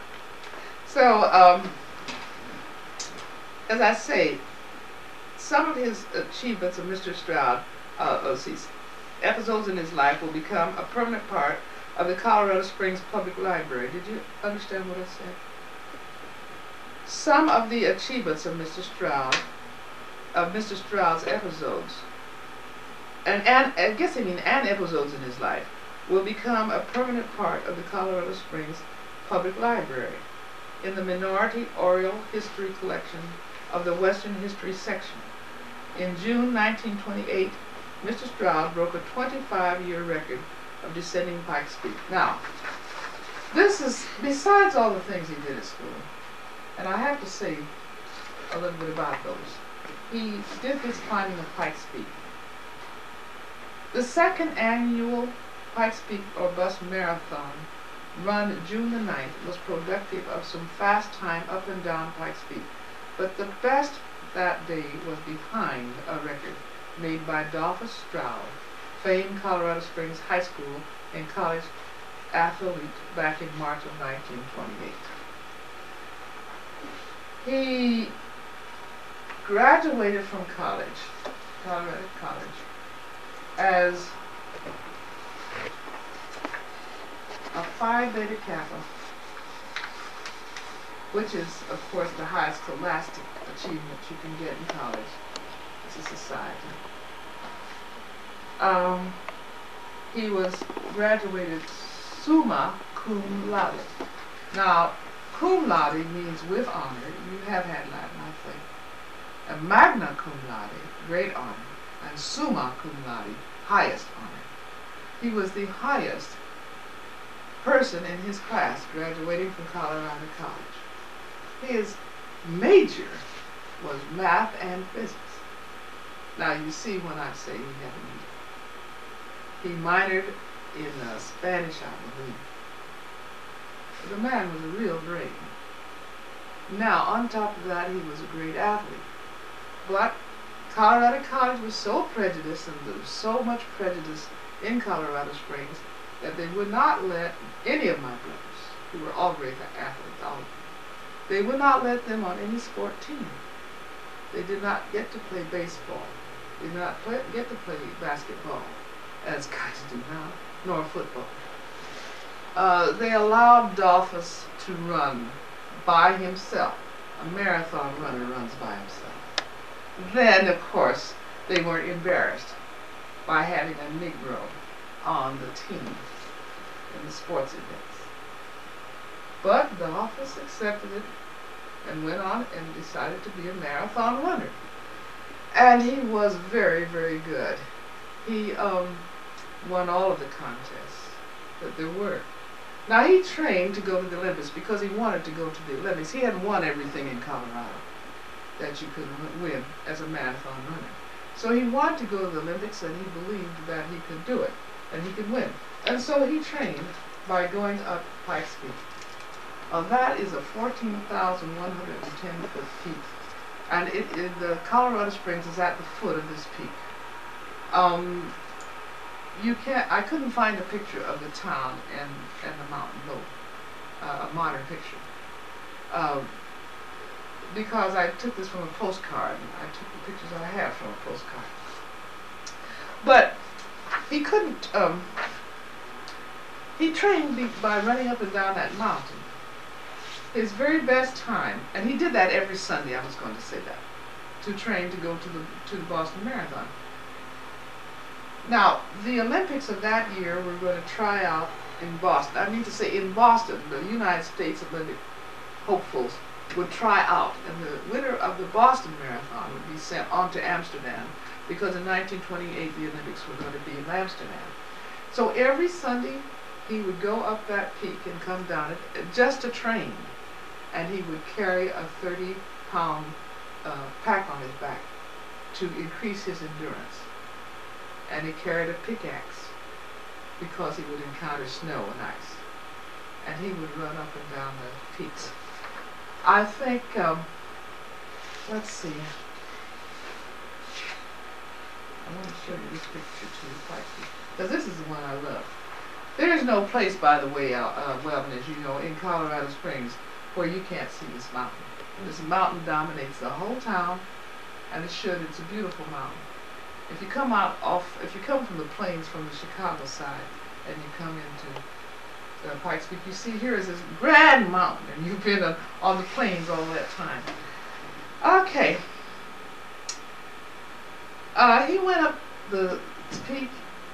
The best time he had was going up in 2 hours and 45 minutes. I believe that's right. Best time down was 45 minutes. Best round trip was 3 hours, 29 minutes, and 10 seconds. That time has never been equaled by anybody, even Indians, the kind of time he made. Now remember, that's 14,110 feet. And remember, you go up so high that you pass timberline. Then nothing will grow because your air is too thin. That's another thing, your air gets thin. Your oxygen is depleted when you get so far. He's running up that mountain. My father used to boast, my son Dolphus runs up and down Pikes Peak for breakfast. What fight that is. He said, this is what the Colorado Springs Gazette and Telegraph had on Sunday, September the 1st, 1957. Much was published in the newspapers at that time, that's 1928, about Stroud's Pikes Peak climbing exploits. But old clippings have been lost, and at her request, he has written of these climbs to his sister, Nina Pellerin, of 618 North Corona Street, giving her the times he made. He is now a resident of Portland, Oregon. Okay. Besides athletic prowess, Stroud was a student of exceptional caliber and was elected to membership in Phi Beta Kappa, etc., etc. He also attended Harvard University for a year, entering after participation in the Olympic tryouts in Boston. When he wanted to go to Boston to the tryouts, nobody in Colorado Springs would send him. His school would not send him because they did not want to be represented by a Negro. So he couldn't get anyone to send him. He had won the Denver Marathon very, very easily, and Tandy was right behind him. Tandy was always with Dolphus even when he was doing athletic things or trying to be. We all did that. I tried to chase him to Garden of God, but Tandy was as good as Dolphus in many, many ways. The only thing is Dolphus was born before Tandy and got more attention. And I kind of think that was too bad for Tandy, and I still do. But you have to live under the cloud of somebody else. It's not funny. But he was always competing with Dolphus one way or the other. Dolphus was a big guy, Tandy was a little guy. And Tandy and Dolphus were about 1.5 years to 2 years apart. But, where was I in this story? I get all mixed up. He went to Boston, anyhow, by trying to hitchhike the whole way from Colorado to Boston. You're talking about almost 3,000 miles, 2,000 some odd miles. And of course, he couldn't do it. He couldn't do that. So when he got to Boston, he was almost too late to get into the trials there, but he was too tired. He was too tired even to finish the race. And that, of course, was terrible for him because he wanted to do it so bad. So as a result, he stayed in Boston. He entered Harvard University and studied there for a year. And he used to wait tables to support himself. Also, being such a smart fellow, that Boston actually, accepted him easily. But they, I'm sure, helped him somewhat. And he came home after a year at Harvard and finished his degree work. So, he was at Harvard for a year. Okay. To me, he wrote to his sister, the greatest Pikes Peak climb I ever made was December the 31st, 1931. He actually went up that mountain New Year's Eve. And it was full of snow and ice then. Alright. He said, I left a day and a half after the members of the Hagermann Club had started their annual climb up the bar trail to set off the New Year's firework display. The Hagermann Club went up on top of the Pikes Peak every year at New Year's to set off fireworks for the whole town to see. And they would take 3 or 4 days to get up there, They'd make a big thing out of it. So Donna says, I wore nothing but a tracksuit and carried a little pickaxe which saved my life. I went up the cog road. There was a cog train that went up. A cog train is kind of like a cable car. It has cogs underneath it to help it up the mountain. I carried a little pickaxe and I went up the cog road, the deep cut that follows up the 25% grade along the southeast face of the mountains. During the summer, when the cog road is operating, is filled with snow during the winter months. The snow is frozen solid and has a slick glaze on top. I don't think anyone else has ever climbed the cog road during December, January, and February. If you ever start sliding on this glaze, there's nothing for you but a rapid slide, a chute out into space, and a landing on sharp granite spurs far below. I had to inch my way around the south end of the mountain at timberline, 13,000 feet, depending upon the spikes in my track shoes and the pickaxe to keep me from slipping. Then, when I finally made it around, I met the coldest ice-laden wind I have ever faced at Windy Point.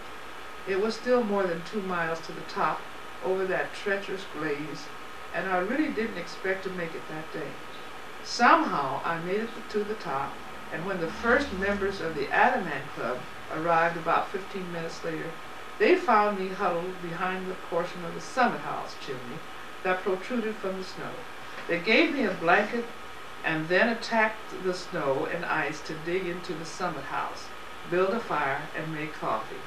I thawed out, and spent 2 hours, and against the urgings of Ted Tillotson and the other Hagermann Club members, headed back home down the easy bar trail this time. That day, I made the trip in 4.5 hours, and the down trip in 2 hours and 10 minutes. But to me, it was a much greater accomplishment than the 3-hour and 10-minute round trip made in March of 1928. What's talking about the southeast face is talking about like this. I have been on top of that mountain. I went at my car. I did too, that car. And when I got up at the top of it, here's the mountain. There's the summit house up there. Here's the auto highway snaking up there. When I got up on top of that mountain, I wanted to come down some of the way beside that car because I was scared to death coming up that granite. The solid granite, not a tree anywhere, it's just rock. And all of those, you know, you're on the outside, you can see clear down. You know what I'm saying? It's just coming up a cliff in the car. I wanted to come down. I looked all around the edge of that summit. And everywhere I could see, I'd have to slide down. You know, I have to sit down. I don't see how he got up there. I still don't know how he did it, but he did it. And you get at the top, as you know, Welvin, you can see into 5 different states at the top of it. Well, he went up there. He went up there in a tracksuit, and he almost froze to death. So he came down. That's the kind of thing he did that they didn't even recognize enough. His daughter, Marilyn Katzeneve, and I don't want to go into the grandchildren at all because there's too many and there's too much to say. But this was published in the Crisis. This was published in the Crisis. That's March 19 something. March 1977. Yeah. His granddaughter is Marilyn. She is Ida. Is her mother, Ida Bonner. And her name is Marilyn Casanova. Yeah. And she wrote this about her father, and it was published in the Crisis. Now, where is it? Here it is, Kelley. I want to read just a little bit to you. I'm going to read as soon as we get that on the camera. Okay. And she is a beautiful writer. Beautiful writer. But since she wrote this about him, I think that I would like to read just a couple of things to you. In 1926, Kelley D. Stroud had proven himself to be the finest distance runner in Colorado Springs, Colorado. Time after time, he bested all comers in the 5,000 and 10,000 meter races, first locally, then regionally, and then finally throughout the Middle West. At the end of every one of these events, Kelley heard his name confirmed the winner. The city and the country were preparing their champions for the 1928 Olympic Games, to be held in Amsterdam. And she goes on and talks about it. She says it was simply, the reason he wasn't selected for the Colorado Springs contingent was simply because his having been born in the wrong place at the wrong time. He was born in the wrong place. He was born at the wrong time, but I don't think anybody in the United States would have been allowed to go to the Olympics in 1928, I don't think so. A black person. Jesse Owens went in 32. Yeah, they didn't go in 1928. I don't think so. I think that's just the evolution of our progress in this country, of the breaking down of prejudice. So he certainly, I think, would have gotten certainly much more help if he'd been somewhere else besides Colorado Springs. Anyway, Kelley started out himself and went there. She says his time coincided by the time he got to Boston. There were many experiences during these jobs on the way there, some of which were harrowing and one which nearly ended his life. That was when he went up to Pikes Peaks. Okay. I didn't want to read that to you. With only 6 days remaining before the starting date, only 6 days, Kelley set out from home with $10 and a 50-pound backpack. He believed that he could successfully run, walk, and hike the distance, and with luck, perhaps a hitch ride would come from time to time. But when he got to Chicago and into the East, the newspapers took up his story, and they did raise money and help him to get there on time. And that's how he got there.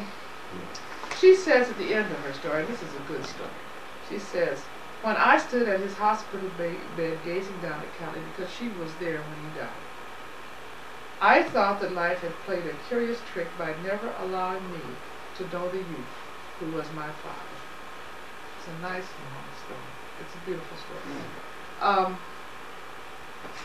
Maybe I'll say this. 6 hours before the start of the race, Kelley arrived in Boston, happier in spirits but bone weary and in need of sleep. He was in time to watch some of the contestants, fresh in appearance, alight from the comfort of the trains which brought them into town. From his resting place in the railroad yards, Kelley was reminded of his own misbegotten image. His last pair of shoes lay beside him. Having refused to go on over his swollen and bleeding feet. The tracksuit of which he had been so proud at home was only a dingy, colorless concoction made up of discards from other people's homes. His thin, long body seemed more bone than muscle, and what there was of it was covered with road dirt that pressed its weight in on him. His eyes had not regained their normal focus, and then and again he still saw images that he was not sure were real. He had been too tired to look for food, and still was. His stomach kept up a steady tirade against his laggardness. He had never felt so bad, nor so completely engulfed by pains and aches. Though his body taunted him, Kelley tried to concentrate his mind upon the races. To do this, he envisioned those things that he had learned and done on Pikes Peaks Mountain. He approached the starting time, bending down to take the racer's position. Around the track, and his feelings thrust themselves, once around the track, and his feelings thrust themselves on him. His breath coming in at rhythmic gasps, his legs wooden, not lifting from the ground, but shuffling helplessly upon it. The breath of wind against his body as the runners, one by one, winged past him, and ultimately he felt the tastelessness of defeat where he stopped. He had given his best and had nothing more to offer. I thought that was just a beautiful piece of writing, and the whole thing is. But that tells the story of his going to Boston. She's got the whole thing done, and what happened to him out there.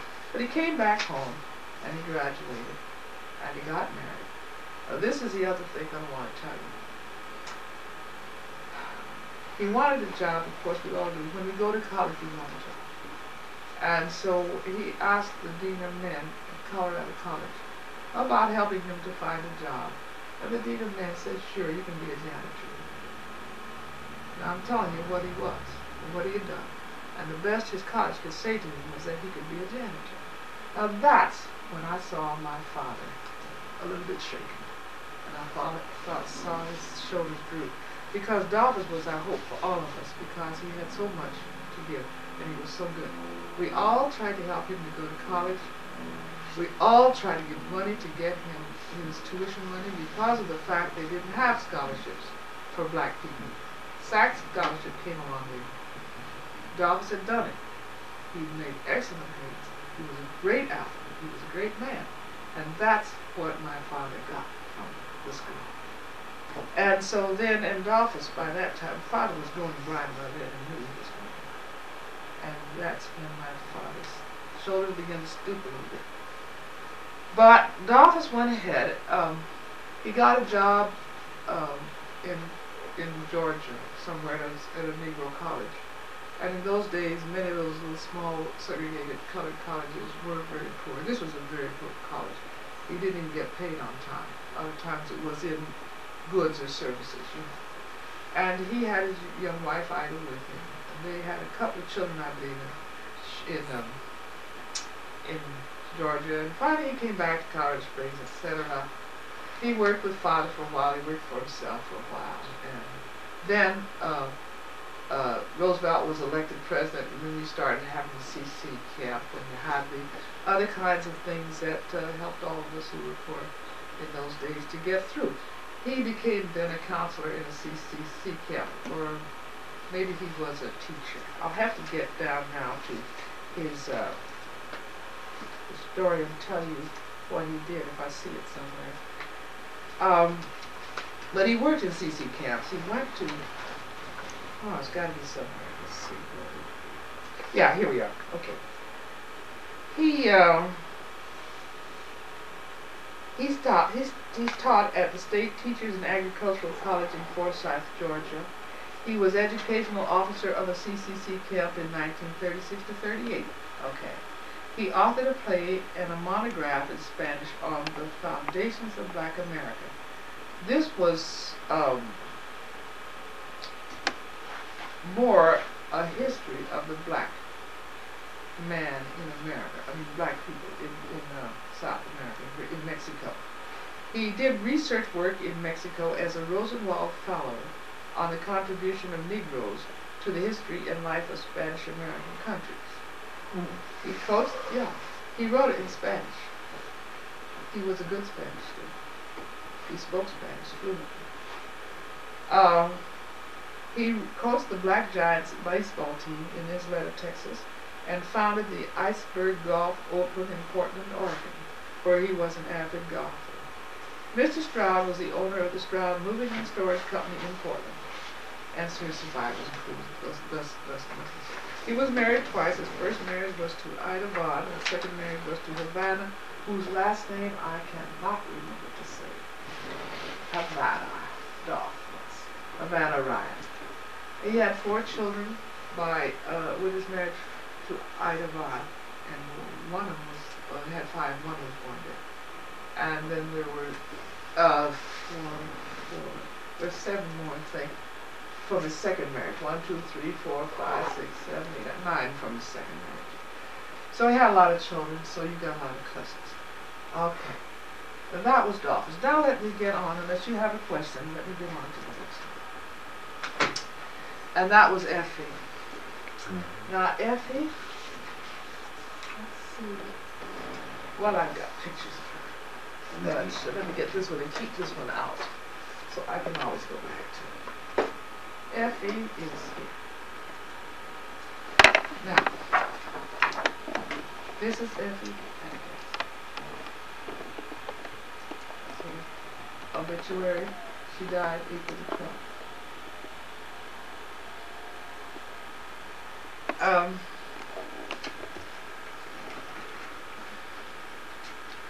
Effie. Yes, I think this is the one I read from the obituary. And that's the best way to tell you about her life. She was born, in Lincoln County, Oklahoma. She was the last child born in Oklahoma. And she went to Colorado Springs High School. She also went to Bristol School. And we call it Palmer High now. She graduated with honors and also was an honor graduate of Colorado College. She received her degree in library science from Hampton Institute in Virginia and her master's of library science from Columbia University in New York City. She was a member of the First Presbyterian Church of Colorado Springs when she died, and she was an active member of several civil rights organizations when she was alive. She attended the March on Washington when Dr. Martin Luther King delivered his famous I Had a Dream speech. She was a member of the Alpha Kappa Alpha sorority. She retired as a supervisory research librarian in New York City and returned to Colorado Springs to live in 1979. She was preceded in death by her husband, attorney Clark Frazier, and so forth, and the rest of us. Okay? Now, the highlights of her life. This was in the Colorado Springs, 1980, March 16th, 1980. There's a picture of her when she came back to home and retired. And they did a whole story. It tells about all the things that she did. She had very high grades all through school. She talks about her father's business and so forth and so on. She got the Henry Sachs Scholarship, and this, I think, is the important thing here in her life. There are many important things. But Henry Sachs, again, was a white man who was a Jew and who found out about Strouds and who, well, I'm not going to read the whole thing, that's it. You could think so other day. But, yeah, he found out about the Strouds too. I think that Effie worked in his household at one time or other as a maid. We all did. We all worked as maids. All of us girls coming through that. And so he asked, he knew how well she'd done in school. And he asked her if she was going to go to college, and she said she didn't know. She thought she'd work as a maid for a couple of years, and then she could get the money to go to college. And he decided at that point that he would start giving scholarships. And he said to her that he would give her her tuition money each year according to her grades, if she kept her grades up, which of course she did. And so then he gave her the tuition money every year. Mr. Sachs used to come to our house. I remember him clearly. He played a violin, and he played it fairly well too. And I don't know what enjoyment he got coming to this house of these poor, Negroes. And I don't know what enjoyment Miss Hagermann did. But he came. He came every now and then, and he would sit there and play his violin, and he would talk to us. And he got some kind of enjoyment out of it. Anyway, he established the Sachs Scholarship after his experience with Effie because she did so well in college. She graduated magna cum laude, and she was not admitted to Phi Beta Kappa because she graduated the same year that Dolphus did because he'd taken that year away from home, at Harvard. And he was elected to Phi Beta Kappa, but she wasn't. And she believes to this day, well, she did believe until she died, but it was because they couldn't stand to have two black people to be Phi Beta Kappa appointees at the same time. And I believe that too, because her grades were so good. Anyhow,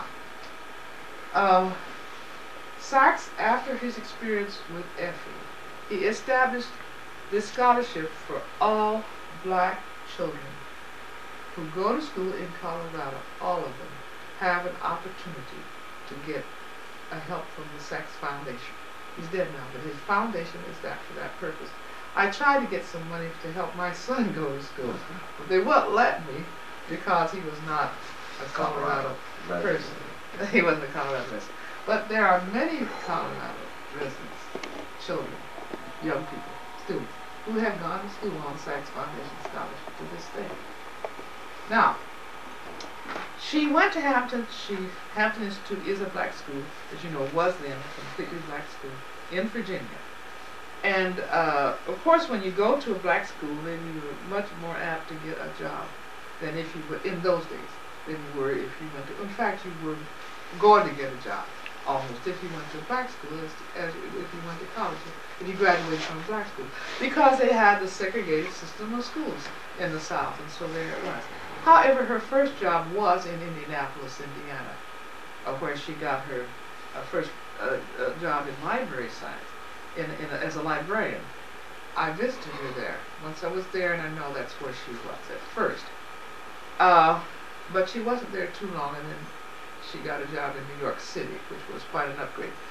In Indiana in those days, and in Indianapolis, there was a segregated school system and a segregated library system. So she was there. Now, after she retired from New York City school system, libraries, she lived in Riverdale. Yeah, Riverdale. And she began to beautify her particular, this is Riverdale Press, and I have to turn it up the other way to show you where Effie has been cited. Okay. She was a volunteer. What she did was clean up her neighborhood. The neighborhood is a pretty good neighborhood, but the parking in the front had been neglected. It was full of dirt and weeds and trash and stuff. And she cleaned it all up and planted flowers and all that kind of thing. 7 or 8 blocks there. And made it just a showplace for that little suburb. So she was invited to New York for New Yorker awards night. And this is her invitation. And this was, there were 5 other people, and the city of New York honored them by having a big dinner and banquet for them at the Waldorf Astoria And Nelson Rockefeller was there, and Ethel Kennedy was there, and she sat at the head table with these people. And she was honored that way. Let's see. This is her, oops. This was the program. Let's see. You'll see her down here at the bottom of the station. New Yorker for New York Awards. That was after she retired. Here's Ethel Kennedy. Okay. And there I have outlined the column there of what they had to say about her. Effie Frazier of Fieldstone is one of 5 New Yorkers to be honored with a New Yorker for New York Award by the Citizens Committee for New York City. The award is given for outstanding self-help efforts that have contributed to restoring the city's vitality. She and the other winners will be honored at a gala Valentine evening at the Waldorf Astoria Hotel. Mrs. Frazier is symbolic of literally thousands of volunteers who have responded to the city's needs, says Osborne Elliott, chairman of the Citizens Committee, by initiating or expanding constructive programs throughout the 5 boroughs. Mrs. Frazier, who was born in Colorado, is a retired school librarian. For 14 years, she has planted flowers, weeded, watered, and cared for the trees in the malls between West 255th Street and Faraday Avenue along Fieldstone Road. After this work, often this work was done at her own expense. So forth and so on. So that was her big thing in her life, she felt. And I think it was a very good thing to have in retirement, but the big thing in her life, again, was that she continued the Stroud tradition, as we began to call it. She was a very, very fine scholar, and she contributed a lot to a whole lot of people, and helped us on our way to where we are today, I feel. So that's Effie. I guess I could say a lot more about her, but I don't want to take too much time, Robin, because of the fact that I won't get through. These are the things that I have written down, that were written in some publication or something like that. But she helped all of us just as did our older sisters and brothers. She helped the younger ones. Remember, she was the big girl at home who had to wash all our diapers. She's the big girl at home who had to help Mama cook all of those terrific meals that we ate. Because when we ate at home, you know, as I said, it wasn't just one chicken. If you have a chicken, you've got to have at least 4. If you make one pie, you got to make 4 pies. You've got all these people. So if you've had a big family, or if you know what big families are like, it was sort of like cooking for a crowd of people every day. And so you had to work hard, and she did. She went to work for white people as a maid when she was very young, maybe 10 or 11, something like that. We all did. And she had to cook and wash for them and clean and so forth and so on. So she did all of that. I remember when I was going to school at Hampton, Effie used to sometimes send me money to help me to get through school. She paid my way to New York City once just to come to see her. And I got a chance to see New York City. And I've never been back since. But I got a chance to see the great big city. So she was a great sister. Now I'm going to skip a little bit around now. Instead of talking straight down, as I did, by when the person was born, the oldest first and then to the youngest, I'm going to skip to James now. And James was our youngest boy. And I'm going to leave out Tandy and Jack, because I want to say so much about Jack. And I want to say something about Tandy, too. James doesn't have very much to talk about, and that's why I'm going to talk about him now. Because he died so soon. You see, he died when he was only 41 years old.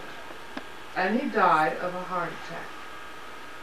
Now, that's the kind of thing that killed most of us, something that has to do with the heart or with the blood, mainly from blood pressure. He was the last boy in our family. My mother and my father had a group of boys and then a group of girls. Only 2 girls were older than I, and 5 guys were older than I, 5 boys. James was the favorite of the Hagermann family. He was a cute youngster, very, very cute. He had all of the qualities, all the physical qualities you want. And the Hagermans, Eleanor fell in love with him, and they really did spoil James. But even though he was spoiled, he did try his best. When my father, these are the things that I have written down, that were written in some publication or something like that. But she helped all of us just as did our older sisters and brothers. She helped the younger ones.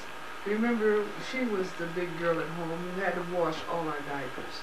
She's the big girl at home who had to help Mama cook all of those terrific meals that we ate. Because when we ate at home, you know, as I said, it wasn't just one chicken. If you're having chicken, you've got to have at least 4. If you make one pie, you got to make 4 pies. You've got all these people. So if you've had a big family, or if you know what big families are like, it was sort of like cooking for a crowd of people every day. And so you had to work hard, and she did. She went to work for white people as a maid when she was very young, maybe 10 or 11, something like that. We all did. And she had to cook and wash for them and clean and so forth and so on. So she did all of that. I remember when I was going to school at Hampton, Effie used to sometimes send me money to help me to get through school. She paid my way to New York City once just to come to see her. And I got a chance to see New York City. And I've never been back since. But I got a chance to see the great big city. So she was a great sister. Now I'm going to talk about, I'm going to skip a little bit around now. Instead of talking straight down, as I did, by when the person was born, the oldest first and then to the youngest, I'm going to skip to James now. And James was our youngest boy, and I'm going to leave out Tandy and Jack, because I want to say so much about Jack, and I want to say something about Tandy too. James doesn't have very much to talk about, and that's why I'm going to talk about him now, because he died so soon. You see, he died when he was only 41 years old, and he died of a heart attack. Now, that's the kind of thing that killed most of us, something that has to do with the heart or with the blood, mainly from blood pressure. He was the last boy in our family. My mother and my father had a group of boys and then a group of girls. Only 2 girls were older than I, and 5 guys were older than I, 5 boys. James was the favorite of the Hagermann family. He was a cute youngster, very, very cute. He had all of the qualities, all the physical qualities you want. And the Hagermans, Eleanor fell in love with him, and they really did spoil James. But even though he was spoiled, he did try his best. James was only what? I was 10, Lulu was 12, James was only 14 years old, and he was the oldest guy at home for a while. We depended on the men in our family to take care of us, and they did. We did the housework, we did the work, which we thought was harder than what they were doing. Maybe it was. But they are the ones who made the money, the main money for us. And they were the ones who were the backbone of our family. They were the protectors. They were the providers. And so there he was, supposedly. Well, we couldn't be responsible. He couldn't be responsible for us, and we didn't expect it. But he drifted away. He got through high school. No, he didn't quite graduate. Later on, he found it that he had enough credits to graduate. On top of that, James was not the scholar that we were, the kind of scholar. He was a physical person. He had a lot of physical ability. His hands were wonderful. He was a very good mechanic. When he was about 12 or 13, I guess it was, he built himself his own car, his own automobile.